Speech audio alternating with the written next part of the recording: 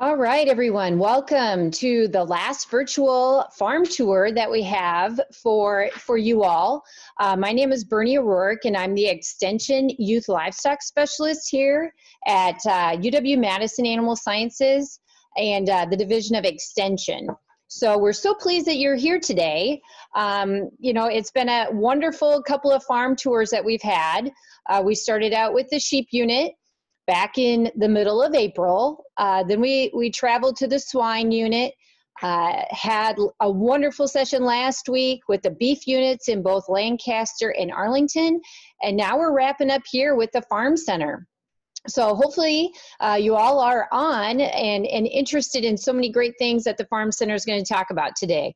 Everything from farm machinery to planting to the feed mill, lots of neat things that you might not have had the chance to engage in before.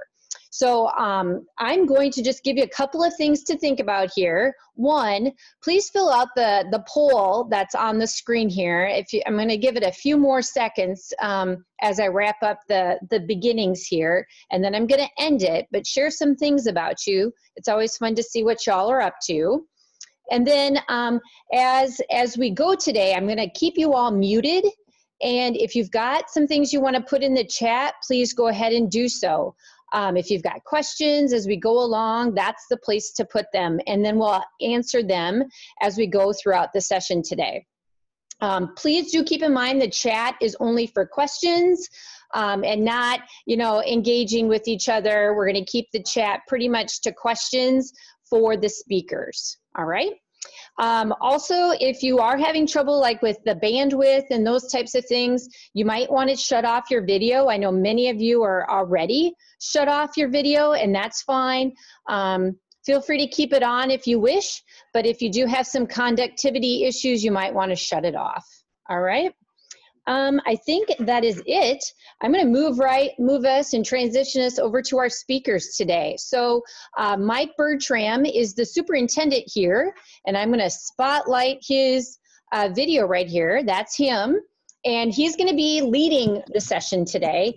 And then we also have Jeff Booth, who is our feed mill manager, and when he is on, we will be we'll be spotlighting his video for you to watch. Okay, so I'm going to transition this over to Mike and end the poll as is, and we'll go from there. Thanks so much, everyone, for attending, and take it away, Mike.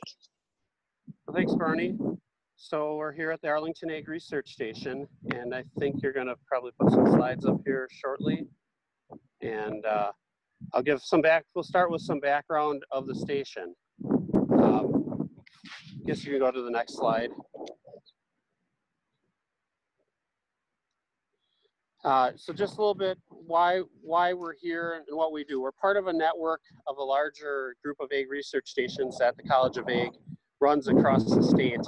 And we're here to support research, education, outreach for the College of Ag through UW-Madison and to lead to profitable and environmentally sound agriculture and resource management. The different stations are around the state because they are have different soil types, different environments, and different specialty crops that are grown in those regions. So we're essentially an outdoor laboratory for the different scientists in the College of Ag so they can test their ideas in real life conditions. Many of the outlying stations were started with donations of land from counties and cities to get the stations in the early 1900s. We have a little bit different history here in Arlington. Most of the college research in the 1800s took place right around campus, right around Ag Hall. And then in the early 1900s, we had the Hill Farm, which was just to the west of campus. And if anyone wants to put in the chat box, if you think you know what the Hill Farm is now, but the UW in the early 50s realized campus was growing, the college, the city, everything was growing because after World War II, and they decided to sell that area of the Hill Farm and invest that into the farms and buildings at Arlington. So they got about 1,800 acres, added 200 more, so that puts us up to about 2,000. So I'm not seeing if there's any chat, but if anyone was wondering, that's the Hilldale area. So if anyone is familiar with Madison, that's where Hilldale Mall and residences are. That was the original research that moved up to Arlington. So present size is about 2,000 acres owned and 366 rented. And we're obviously bigger than campus, but if another question, if anyone wants to try, is how many campus, if we took the UW-Madison campus, set it on top of Arlington Ag Research Station, how many times would campus fit over us? And we'll visit back to that in a little bit. I'll also just touch on that statue on the bottom. Was a statue of a woman sowing seed. It used to stand here at this, just to the west of our headquarters looking at Madison. Right now it's in Waupun. It was originally sculpted by Clarence Shaler, and he was from Waupun. It was here for many years, but now it sits outside the Waupun Memorial Hospital, if anyone wants to see that up close. Next slide, Bernie.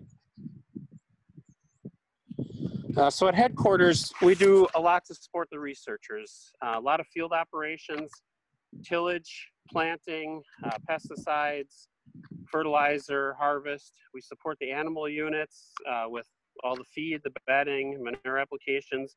We do a lot of repairs at the units and for research equipment and everything that involves.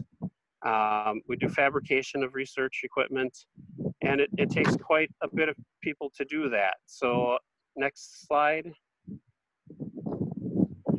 We have a big staff. So myself, we have an assistant superintendent that takes care of all the nutrient management from all the different units as a primary responsibility. Another that works with agronomy and crop protection. You'll hear from Jeff Booth shortly as a feed mill manager.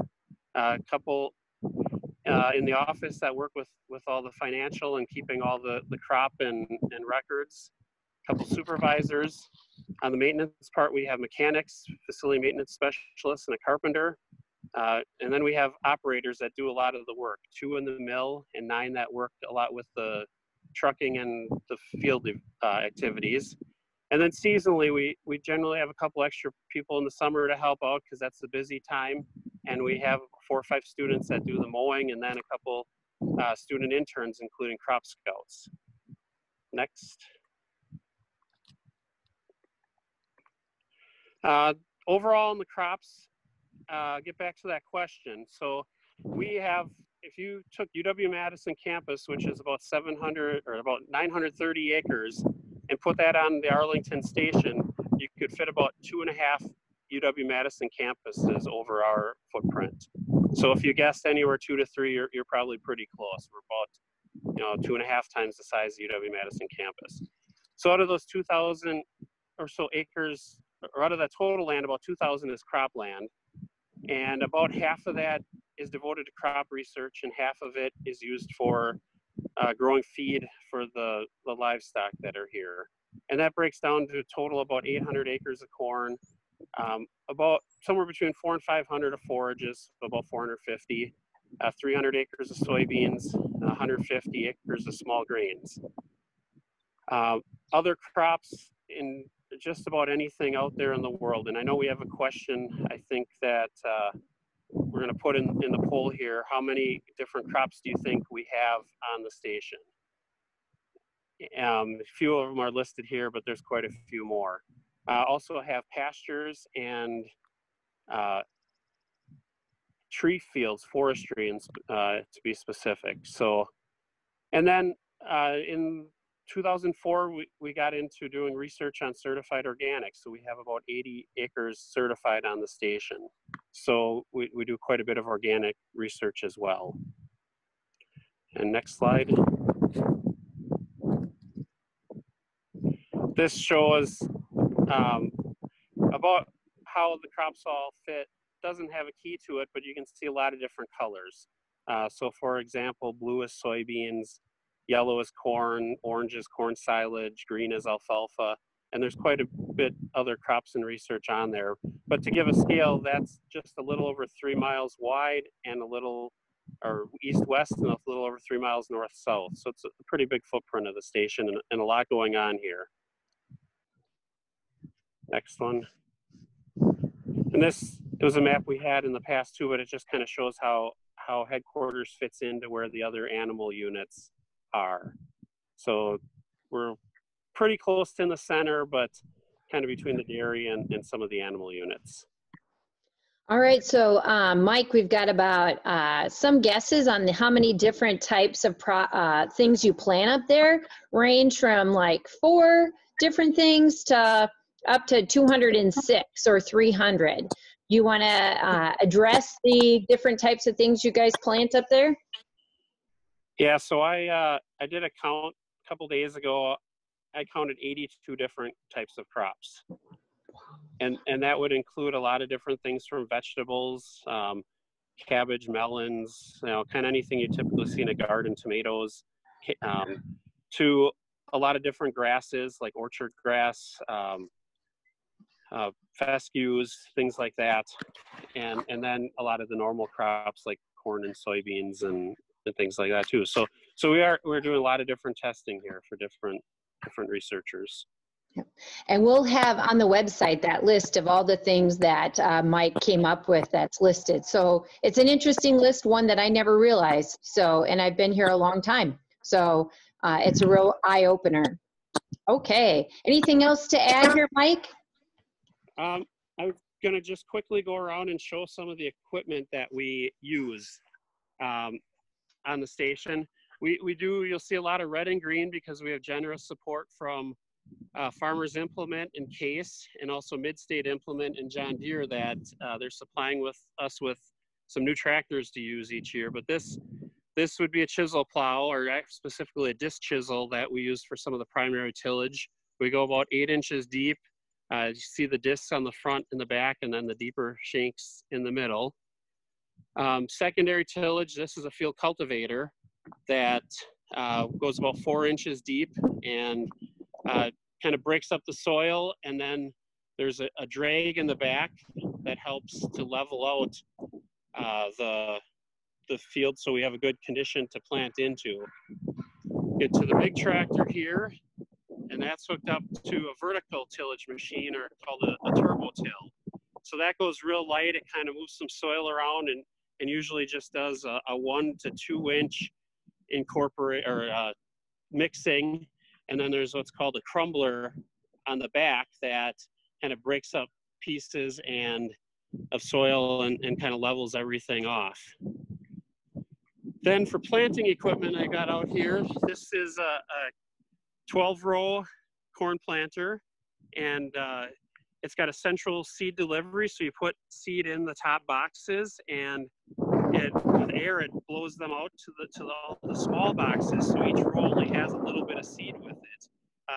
Works really good for quick filling and planting a lot of acres at a time. One of our smaller planters is a 6-row John Deere that we do a lot of plots with and other things. It has all electronic seed metering, so it can adjust populations on the go. It has auto shut off at the end of rows. It's hard to see, but all our tractors, at least for planting, have globes on the top. So everything's done with auto steer. So we have straight rows and precise for all our plots. Last one then is a grain drill that we use for soybeans, small grains, hemp, pastures, a lot of things like that. I'll hopefully have a video of that in action later. And again, it's all on precision steering and all that. So just a quick view of what we've kind of the main equipment we use here before we head on over to the mill. All right, thanks, Mike. I think, like with all things, we love big machinery. We like middle-sized machinery, and it's always great to see all the things that are at Arlington. Lots of different colors. Nobody's biased in Arlington. So we're going to move to Jeff Booth. Jeff Booth is our feed mill manager, and so he has been with Arlington for a number of years. Jeff was on one of our first meets evaluation and livestock judging team while his time at UW-Madison in the undergraduate program there. So he's done a number of degrees, and we're pretty proud that he's stuck around and stayed within the state, but then also serving in such a nice role here in his position in managing the feed mill and how it relates to all the other units. So if you've been following along, the other units really play together with the feed mill, and he's going to talk about that a little more here today. So take it away, Jeff. Yeah, sure. Thanks for having me, Bernie, and everybody, thanks for joining us today. It's a good opportunity for us to show what we do here at Arlington and at the feed mill specifically for me. As Bernie mentioned, we do support all the animal units you've seen so far in this series, and we also supply feed to the dairy here in Arlington, also the dairy on campus, the livestock lab on campus, and the poultry research lab on campus. And sometimes we do make it to some of the other ag stations if they need a special diet, or the vet medicine department on campus does get some feed from us as well at the Charmony facility, which is still over by the Hilldale that Mike mentioned earlier, kind of over in that area of Madison. So I'm just going to kind of walk you through the mill kind of as how feed comes in. And hopefully I don't go too fast and miss anything, but we can have questions later on. I'll stick around if I have anybody that has a question. But let me flip us around here. So here is where our bulk feed would be coming in. We'd have a semi that would drop feed into our feed pit here and would be delivering 24, 26 ton of any specific ingredient. And I would have to have them give me the prior loads paperwork so I can assure that the prior load was something feed related. If it was something like fertilizer or treated seed, all the truckers are required to do a wash of their truck to clean their trucks out properly and supply us with that wash ticket before we would unload. We would just have to send them away if something like that occurred and they couldn't either properly give me the documentation of their prior load or show me that they washed a suspect ingredient or a suspect truck out. So and then right above it is actually the end of our trip, so I'll show you that now. That would be where the bulk feed we make comes back down and gets dropped into our big bulk truck. So you can see the large boom here. That's what we would use to move up and fill our feed bins at the various animal units. And our truck has 5 different compartments, so we can take 5 different diets at once. And our bag ingredients go, this is our warehouse. So here ingredients, we want to make sure our stuff stays current. So we're just tracking expiration dates. So for this product, which is a vitamin-like product called choline chloride, we got the lot number on there and the date. It's expiring later in October this year. So each of our ingredients out here, we have mostly minerals, vitamins. There's some salt and amino acids, which amino acids would be the building blocks of protein. And some medication out here. I've got a few examples here we can show of some of the 100 ingredients or so that I work with.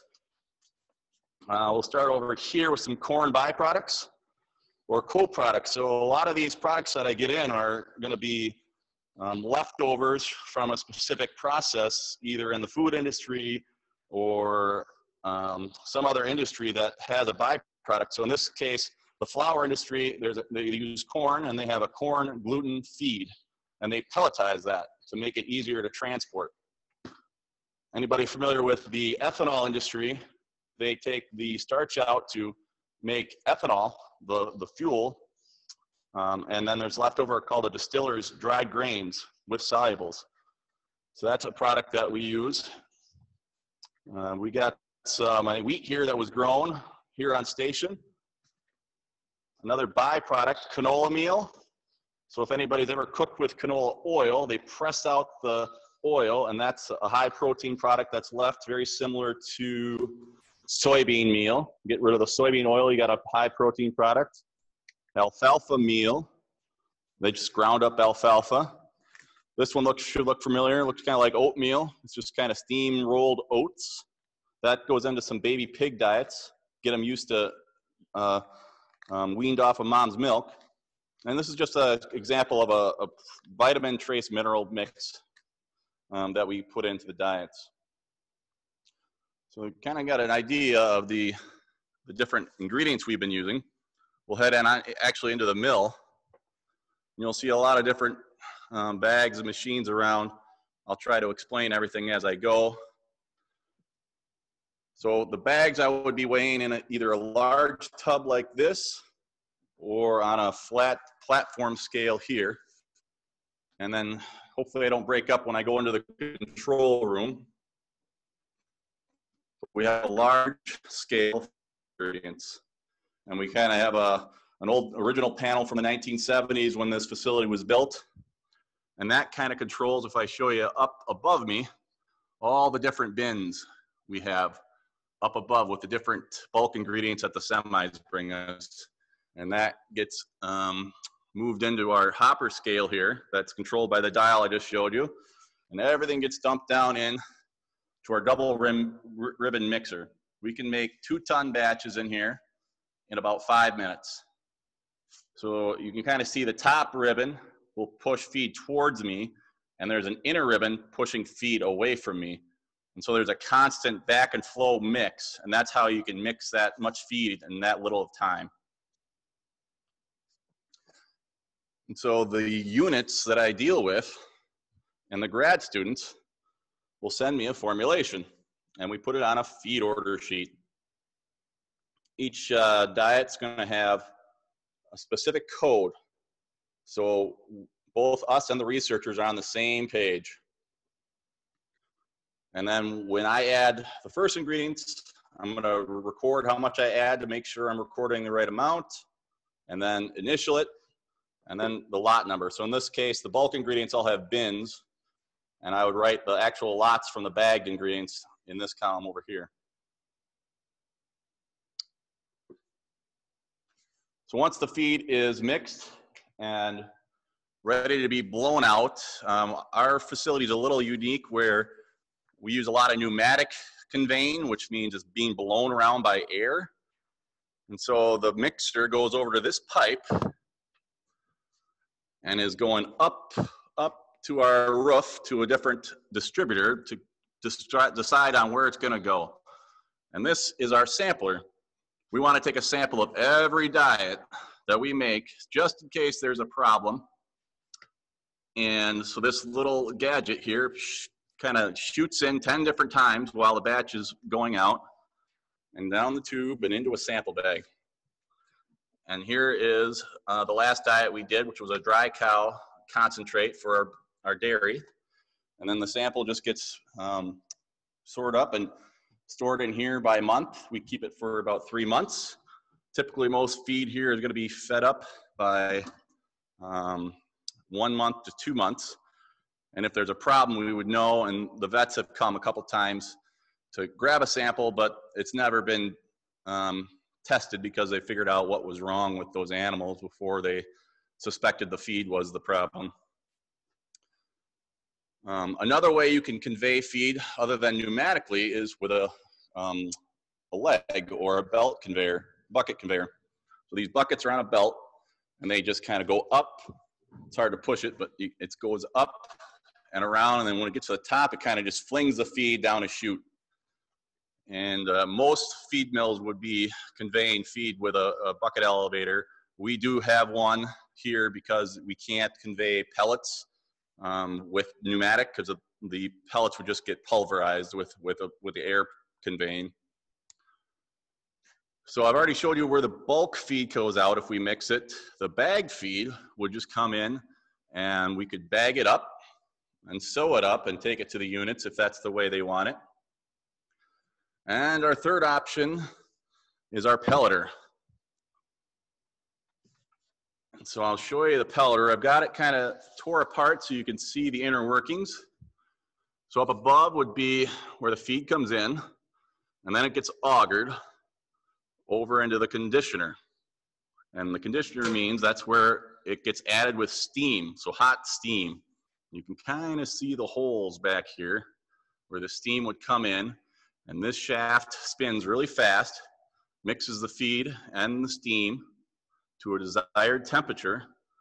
So as it comes out, I want to see it. For our pig feeds, we usually go about 170 degrees Fahrenheit. And I can control the amount of steam, I can control the amount of speed, and get it to where I want it to go.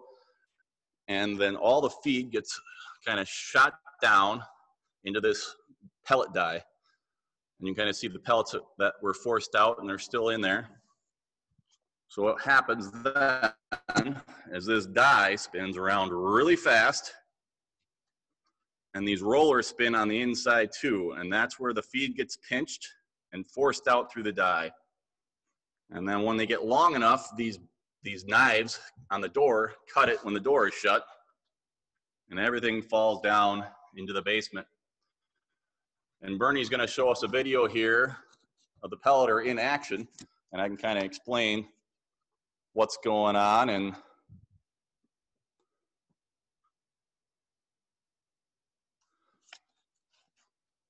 so in the background here, you'll see where the steam comes in.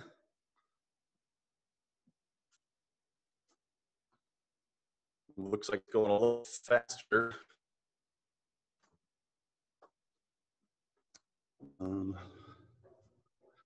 Eventually you'll see me grabbing some pellets as it comes out.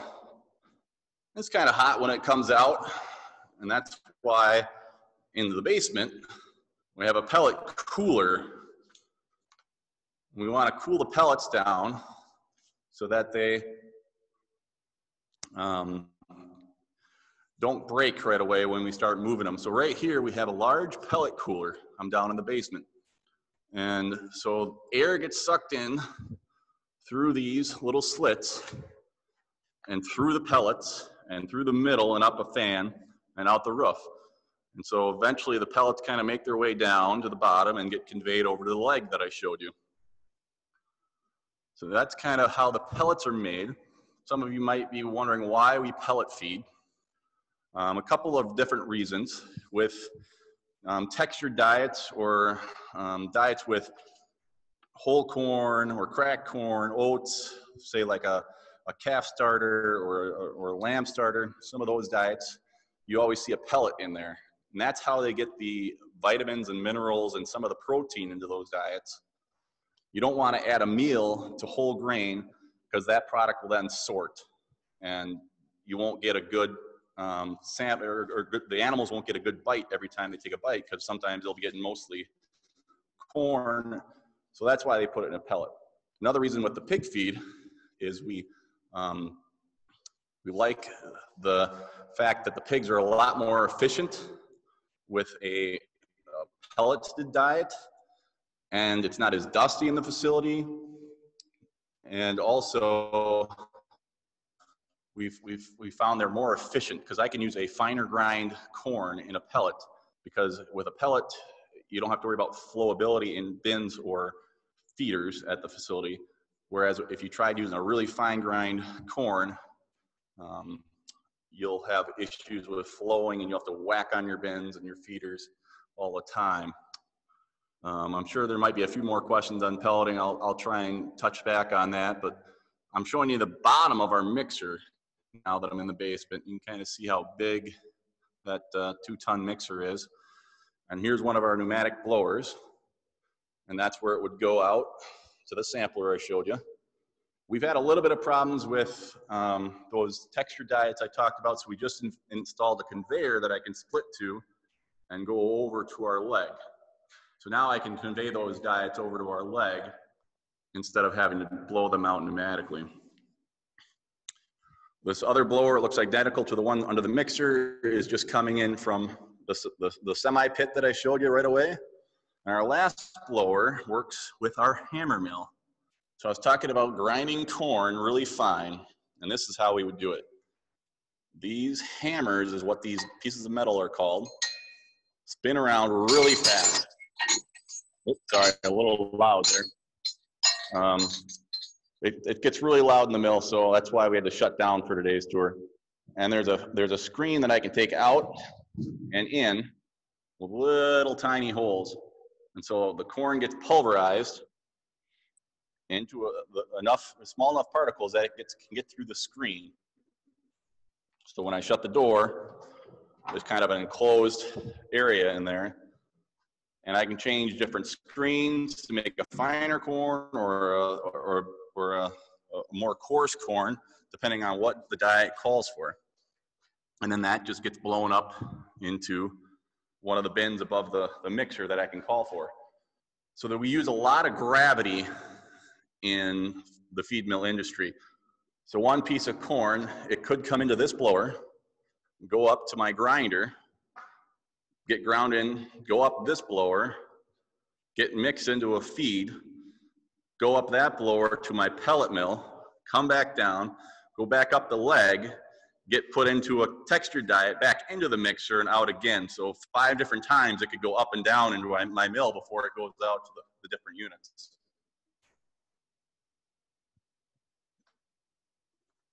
Another big issue with the feed mill is safety. So there's a lot of different hazards here. So I got a lot of equipment open as I walk back upstairs, and I've got them all locked out and tagged out. So whenever we work on a piece of equipment, we want to make sure they don't turn on. We just have it locked out with a lock, and whoever's working on that piece of equipment, they're the only ones with that piece or that key to unlock it. So here's the example of the hammer mill I was just using. We have it locked out, so I can't turn that on. Same with the leg and other equipment that in the pellet mill that I had open. It's very dusty in a feed mill. One problem for that would be breathing it in. We've got a dust collector over here. We also have masks that our guys are fitted for to wear. And that also causes a danger as far as explosion goes. Corn grain dust or any kind of grain dust is really explosive. So a lot of these controls and everything, every motor in here is called intrinsically safe or explosion proof. And as I mentioned, noise also, we have a required hearing protection in the facility whenever a piece of equipment is going on. Bernie, how am I doing on time? I forgot to look what time you started me. Yeah, we're doing pretty good. It's 1:30. Yeah, so there's a couple of questions that came in. Like, how many tons of feed do you do each week, do you think? Oh, that's a good question. So I'd say we do anywhere between 20 to 25. We typically do about 4,000 a year. And to be honest, that's about a good month's worth for a local feed mill that runs 24/7. But like I mentioned before, we're dedicated to serving just the animal units that the UW owns, and we're not selling any feed out to the public. Okay, that's great. There was a question, Ed, has anything exploded or has there been any problems related to safety at the feed mill? One of our breakers down in the control or the electronic room down in the basement started on fire. It kind of was sparking up, and one of my guys could hear it down there, so he shut that piece of equipment off and inspected it. And good thing he did, because some mice had gotten in there and chewed through the wires. And you know, if that had gone on longer, that could have started an issue down in the basement. That room is specifically positively pressured with air, so dust does not get in there, but it still could have caused a major issue here. Yeah, one more question too is, so along this line of safety, like how often do you clean? Like, do you stop production and kind of do a big clean every so often of the feed mill? Yeah, so every week we would clean this main area I'm standing in. It would get swept up because this is the most used area and it gets the most amount of dust. And it would also be the area that a spark or something that you know, with a failed piece of equipment might cause an issue here. The warehouse and the driveway, we do that once a month, and we do a lot of other maintenance about once a month. And it's part of the routine. Whenever we have downtime, we're constantly or doing maintenance, and that's you know, a good thing to do to keep the mill running, because if we break down, that's an issue. The animals always have to eat. So I threw a question in the chat box. What's the weirdest ingredient a researcher, do you think, has asked Jeff to put in a diet? What's the weirdest ingredient? Start putting those in the chat, and we'll answer this other question that looks like Linnea has asked. How many people work in there at one time, Jeff?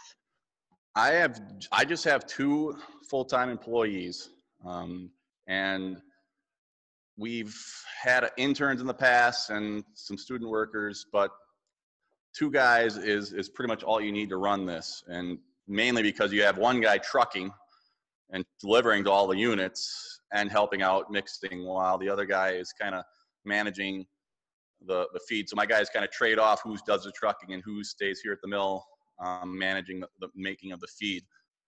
And you know, with people being sick and vacation wise, that's when I would fill in making feed on the days my guys are gone. Like Jacob is actually gone today and Chad's out in the field. And so it just happens to be good timing that we had all our feed made for the week, and we could do this tour. I forgot to touch on one thing as far as drugs go here and medications.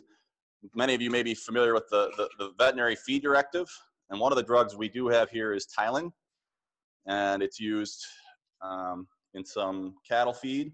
At least here it is. We haven't really used much of it lately, but we would track how much we use by weighing out and comparing it to the actual bag weight, and then just initialing that. And we need a veterinary directive, hence the name, to use that drug in that diet. So about 3 or 4 years ago, the FDA decided that certain medications that were deemed medically important to humans had to go through this process to get a vet's approval, and then the vet sends it to the feed mill, and then also copy the producer. We're just lucky here that the producer, the vets, and the mill, the same entity, and we work pretty easily with our veterinary crew here. So you want me to answer the question on the weirdest ingredient, Bernie? Yeah, that'd be great. Go for it. So I had a grad student working on a project that he was bringing me buckets and buckets of eggs, and we were mixing whole eggs that he had cracked individually down on campus, and we were pouring them into distiller's grains and mixing them in my mixer. And so he had pasteurized these eggs, and the idea behind that research was they were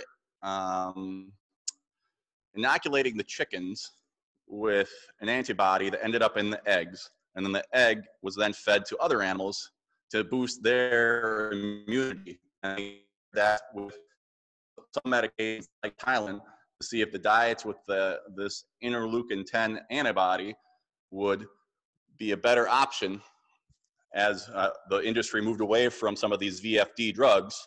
And he did it in pigs and sheep and cattle diets, and it was a very, very interesting try. And I don't do it again, but I guess I would, because that's why we're here. But it was just, I'm sure it was a lot of work for him, and it was a little extra work for us, but that was definitely the weirdest ingredient. Okay, if you got any other questions for Jeff, feel free to put them in the chat box. I think at this point, Jeff, we're ready to move to Mike and Greg over in the planting. Any last words, Jeff, of wisdom? And then obviously we'll circle back to you here at the end for questions. You can pull down my nose here. It's just, Nope, I don't have any final words. It's just, it's kind of interesting here. I've learned a lot more than I thought I would working here about the feed industry and mechanics in general. All right. Well, thanks again, Jeff. We're going to spotlight over to Mike here. If I can find him.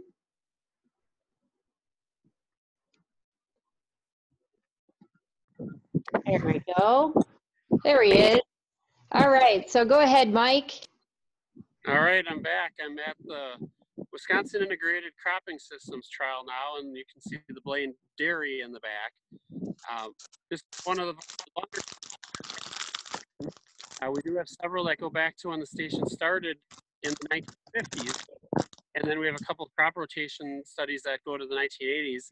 This one was started in 1989, and I'm here with Greg Sanford, who's one of the researchers in the Department of Agronomy.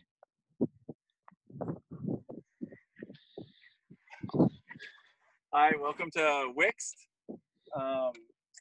As Mike mentioned, this is a longer-term trial, which is kind of unique. A lot of trials maybe last 1 or 2 years, maybe 3, but this is now 31 years old, and it's pretty large as well for the station. It's about 61 total acres, stretching quite a ways west.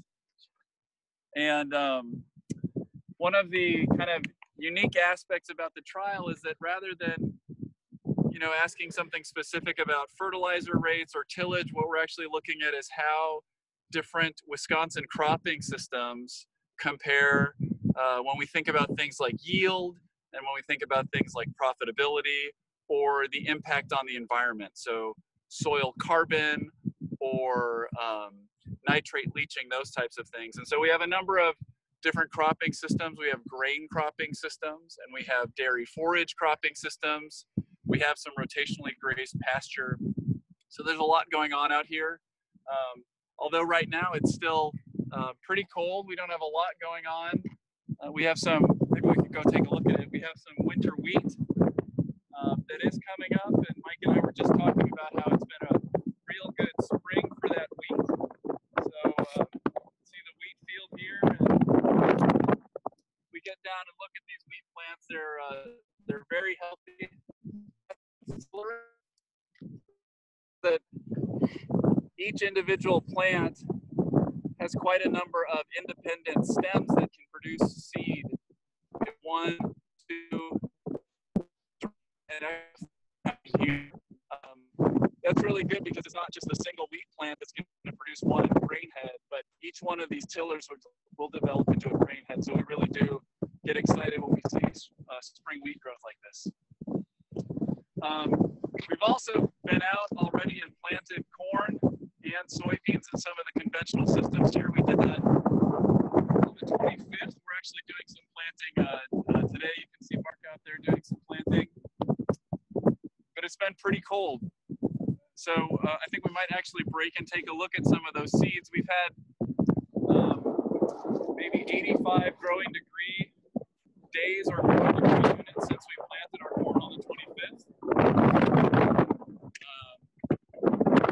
To show you, we dug some of those seeds. I don't know if we can see this. This is some of that corn that was planted on the 25th. And you can see this long piece here. This is the seed root or the radicle. That's the first thing that germinates from the corn seed. This is the growing point surrounded by the coleoptile. And this is trying to work its way out of that soil. But as I mentioned, Mike figured that we have 85 growing degree units in the bag right now, and it's going to take about 110 to get that corn out of the soil. So we do need a little bit more warm weather here. Yeah, a couple more days. We also dug up some soybeans that were planted on the 25th as well. They're starting to dry out now. But you can see here, corn is a grass, soybeans is a legume. So here, the corn is getting all of its nutrients for germination and growth from this seed. And the soybeans pack all of their nutrients for germination and growth in these big waxy, they're called seed leaves or cotyledons. So the soybeans have begun to germinate. They have their primary root. And then this little hook is called the hypocotyl. and that hypocotyl will be the first thing that comes out of the soil, and it will eventually pull those cotyledons out, and the soybeans will start growing. So things are moving, but they're moving a little slow because we've got some cold weather here.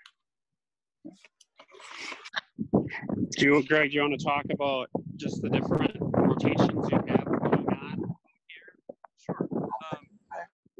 Share. Okay, so we have 3 grain rotations, cash grain rotations. So those are supposed to be typical Wisconsin rotations where a farmer is growing a crop to sell it to an elevator for a commodity market. And so we have continuous corn.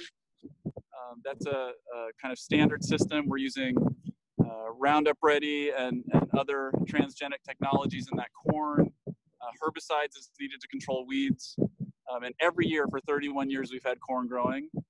Then we have a no-till corn-soybean rotation. So, you know, similar to corn, but we've moved to kind of conservation tillage practices where we're not tilling that soil. And then we have an organic corn-soybean wheat. So that wheat we just looked at, that is the 3rd year of that organic rotation. So here we have to use certified organic hybrids, and our nutrient sources have to come from manures and other certified organic sources. We then have 3 forage rotations. So those would be, you know, rotations a producer would be managing or growing to feed livestock. 2 of them are alfalfa corn rotations, one of which is conventional, again, using those transgenic hybrids, and even transgenic alfalfa now we're using Roundup Ready alfalfa. And one of the rotations that's got corn and alfalfa is organic. So we've got those 2, and then kind of at the far end of our forage rotations, it's hard to see, but this first green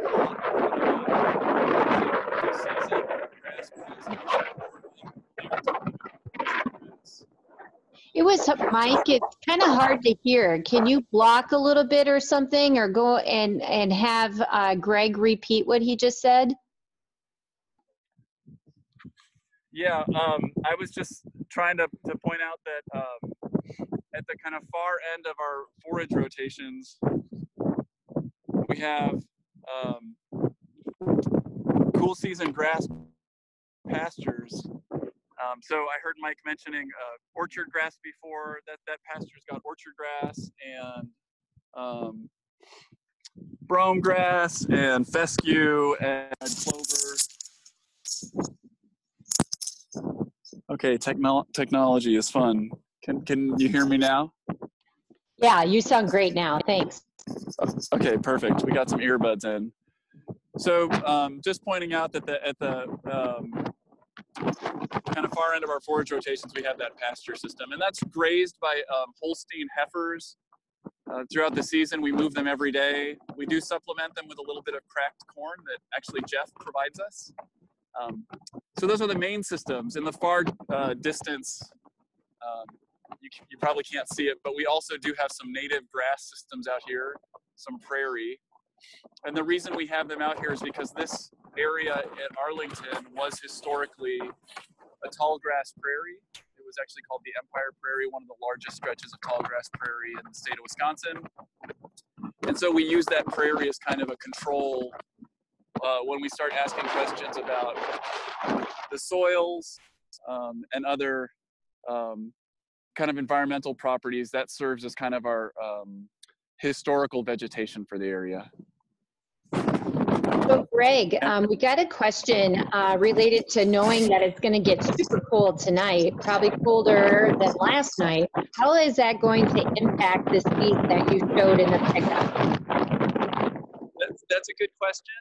Soils are pretty magical for many reasons, one of which is that they are pretty good at insulating. Here, Mike and I are going to scoot away from the wind a little bit. They're pretty good at insulating, so it is going to get cold. The air temperature is going to drop into the 20s, but the soil temperature probably won't get below freezing. It's probably going to, down at 1.5 or 2 inches where that seed is, it's probably going to stay in the 40s or 50s. And so, the seed will just sit there and bide its time. It will eventually warm up and the seed will get going again. But I should point out that, we've planted conventional seed that has fungicide coatings that kind of neat green and pink color on the seed, and that's protecting it from soil pathogens.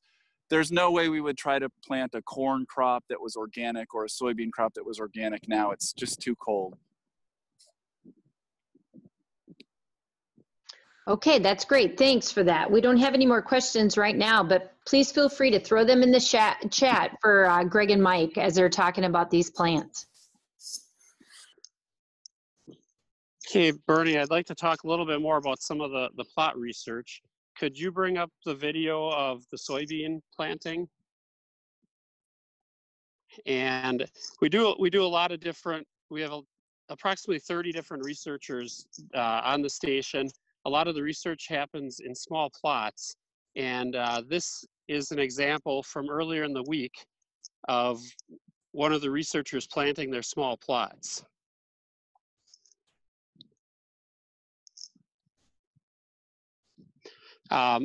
This again is all done with RTK or GPS technology. It's set up that it's automatically planting a new type of seed every 25 feet and automatically tripping. So as the tractor comes by, you'll see that the driver doesn't have his hands on the wheel. It's driving a straight line for him. The person in back is dumping the packets into a cone that spreads the seed around. And it's an interesting study as well. This one is it's soybean and looking at different seed treatments for disease control. As it goes through, I don't know if there's any volume or not, but you can hear the clicking as these go, and the seed falls down a tube. It falls into the 4 lower tubes. It'll show close into one of them here shortly, how it goes into each slot and then it distributes it over 25 feet. And then within 25 feet, the next seed falls. Here you can see where you see the pink seed up above, and then it's gonna open up and seed will slide down quick and keeps revolving. Specifically with this study, they're actually inoculating for Fusarium graminearum, which is a seed rot disease in soybean. The front distributors are dropping millet seed, which has been autoclaved, so it's sterilized, it won't germinate, and that millet seed is inoculated with the fungus. So it's planting that right with the soybean seed. So the soybean seed and seedlings are basically infected as soon as it germinates. And this is one of the examples of different research we do here that testing things in small scale like that. So like I said, about 30 different researchers. A lot is in small plots like that. They test different hybrids of corn, varieties of soybeans on large scales, so that those results can be out there for farmers to get an unbiased look at how what the yield potential is of some of these hybrids. Because across the state, they test about 450 different hybrids of corn. We do have a demo here with all of them side by side. And beyond just like the agronomy, some of the small plotted soils look at fertilizers. They look at cover crops and the effect that that's having. They look at water runoff. There's some things with water collection and seeing how much phosphorus is moving off the site with and without manure application. So there's quite a bit of interesting research going on. And again, the whole idea is that it's applicable to Wisconsin, helping out Wisconsin farmers to be more environmentally sound and profitable. So Mike, this information is put in some sort of a document to share with farmers and producers, not only here in Wisconsin, but in other states, right? Yes, so some is available on websites, but a lot of what we're doing is just the base research. The next component of that is extension, which helps disseminate and kind of teach all this information. Some though is directly, like we have a summer field day where the public can come in and see some of these plots firsthand and have all the experts here talking about them. That is usually in late August. There are sometimes other tours through the year as well, and both here and at the other research stations across the state. but a lot of the either publications written by the scientists, and then a lot of them do have extension connections too for doing meetings and getting the information out. Yeah, so Mike makes a great point. So if you're connected with your extension, your county extension group, contact the educator there, or maybe even your 4-H person there. They can connect you with some of these things that are offered in Arlington at the research station. They have grazing days and field days and lots of things where you might be able to see a lot of this in person when we're able. So, okay, that's a great question. Taking back to you, Mike. Okay, how long do you want to go? Do you want to show another video, or should we wrap it up with some questions? Well, we can show the drilling pasture video, and then I think, yeah, then let's do questions. So I'll pull that video up, and if you want to just prompt them while I do that. Okay. So I took it's usually windy out here in Arlington as it is today, and it was really windy when I took video a couple weeks ago when we were seeding some pastures at the beef farm. So I just wanted to show that would be that John Deere drill in action. This was over at beef grazing. We had a pretty nice seed bed prepared. It was pretty firm, pretty crumbly. You can see the dust is really blowing. Seeding, this one was a mixture of Alsike clover and alfalfa, along with smooth brome grass, tall fescue, and one other grass. And it was a field that historically has been a pasture. We had it in corn last year so that we could kind of break up that pasture cycle, kill some of the thistles that were coming in there. So there's a little bit of corn residue. We had chisel plowed it, field cultivated, and then ran a cultipacker over to get that firm seed bed. And this just kind of that drill in action so that kind of see. So we seeded about a 1/4 inch deep. It pressed wheels behind, firm the seed in. And if I had a picture now, I think it's just starting to come up. So it's hopefully later in the season, that'll be a field we can have the beef cattle out on. Okay, does anybody have any questions for Mike and Greg? How many total employees work at the Arlington facility? Those are maybe some questions. I mean, I think it was on the slide, but there was a question on that. Can you address that again, Mike? Yeah, we have about 25 that work for headquarters or farm center, but overall for the station, I don't have an exact number because there's the dairy unit, the animal units, and all the researchers around. We've said on a really nice day in summer when everyone's out here working, we could probably have 200 people on the station at a time working. So I don't have an exact number, but what I like to say is when someone asks me how many people work here, I like to say all of them. That's a great question, or great answer. So related to, I guess there was a question about this, but careers. If someone was interested in getting into like things that Greg were doing and some others, maybe Jeff, you could hit some answers to this. How could you prepare if you were a young person that was interested in this type of agriculture, agronomy, feed, that sort of thing? How does one prepare themselves to do that? You're working on the audio again. So preparing for careers, well, I think one would be starting with education. And my experience, at least with agronomy and plant science, went back to a plant science class my sophomore year of high school. And I learned all about plants. I learned that there was something called agronomy, and I decided that's what I wanted to do. So I ended up getting a lot of plant classes, going to Madison UW-Madison for agronomy. And then it kind of went from there. I ended up in grad school for working at soybean research, and then started in with the ag research stations after that. But I'd say the biggest first step is having an interest, and then get the education part either through ag science or 4-H projects, things like that. Jeff, do you want to hit a little bit on your side of the career part?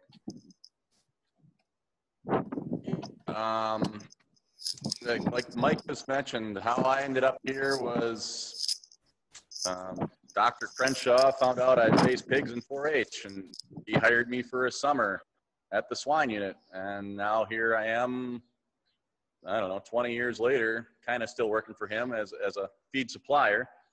And it's just finding a way to just kind of try something out, either if that's a co-op when you're in high school, an FFA, or an SAE project, and just trying different things while you're in 4-H is always a great idea, just to see if you like it, and then just reach out to somebody in the industry and see if you can do a ride along. I know you know, veterinarians do that a lot with students in animal science that are in college looking to possibly make that their career.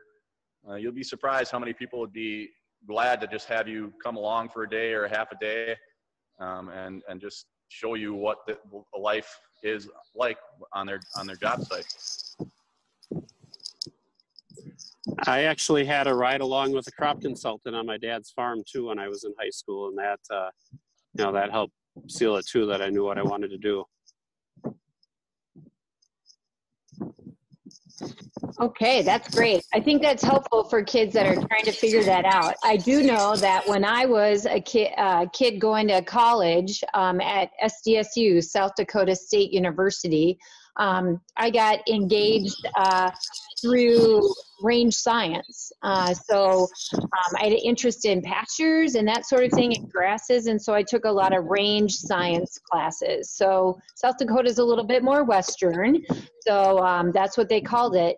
But it's kind of interesting to kind of fall into some of those things. And I knew as a young person growing up in southern Minnesota, range science wasn't on my radar. So, you know, it's every experience you get, every opportunity, anybody you kind of fall into, whether it be a ride along or those types of things that really sparks your interest, and kind of follow those through if they do spark your interest. A lot of good things can kind of come from that. So any other questions for Mike or Jeff or even Greg today as we kind of wind up? I think Mike's got a great picture showing the planter and the tractor kind of basically, I think, finishing up corn up at the Arlington Research Station. So they're finishing this field. They saved it for us. Thanks, Mike, for us to be able to finish up here and see that going on in Arlington. I'll switch the video around. Sorry about that. And this is a modified planter. It was a 6-row planter, but made to go onto 3 points. So you can see right now, you can pick the whole planter up, and that helps with some small plots, especially in tight places where you have to kind of back in and get everything straightened out before, where it's a little harder to back up when you have the hitch and keeping everything straight. All right. So we don't have any more questions in the chat, but to kind of round us up today, make sure there will be, well, firstly, there'll be an email that will be sent to you that will have 2 things: a link to a survey that we'd love for you to finish and to fill out. There's only about 5 questions, so it's nothing too, that'll take you too much time, but it certainly gives us the opportunity to see if you enjoyed this and what things about this that you learned and liked. The other part of that is, if some of you are interested in wanting to get educational credits or points through your programs of agriculture or 4-H to go to the fair, there'll be a link to the form that you can use to get credit that you can turn into your county, all those types of things. And this is our last tour. If you like them, let us know. Let us know what other things you'd like to hear from us about educationally. We'd love to help that out and to kind of follow up with some other new things here in the next month or so. So follow us on any kind of social media you can find, mostly active on Facebook and Instagram. You can search by Wisconsin Youth Livestock Program on any of those. And then we also have a website too that you can access with all these resource materials. This is being recorded, so follow up, and that kind of information will be shared, and you can share it with other friends when this recording is available next week. All right? Thanks for coming along with us during this virtual farm tours, and we look forward to maybe seeing you around this summer when we're able. And Jeff and Mike and Greg, thanks so much for keeping us up to speed on all things agronomy, how plants and farm operations connect with feed in the feed mill, and then also to our livestock project. So thanks for kind of helping us complete the circle here a little bit of nutrition for livestock, and then how that all happens.